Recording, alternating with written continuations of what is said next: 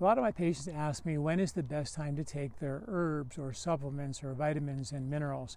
Well, Ayurvedic medicine talked about this thousands of years ago. They understood the relationship between circadian rhythms and biological clocks. So, for example, after supper is the best time to take the herbs for detoxification, to support liver function or lymph function, because at nighttime, when the body goes into a detox cycle between 10 o'clock and 2, the pitta time of night, that's the time when the liver becomes active to detoxify. So you would give the body those herbs before the nighttime sleep to support that process. If you're going to support the upper digestion, digestive acid, bile, pancreatic, duodenal enzymes, you take those herbs before the meals. If you want something to give you the ability to handle stress during the day, take it after that breakfast or after the meal during the day. Your vitamins, minerals, take that with your meal because it comes naturally as food. You can learn more about this in great detail at lifespa.com.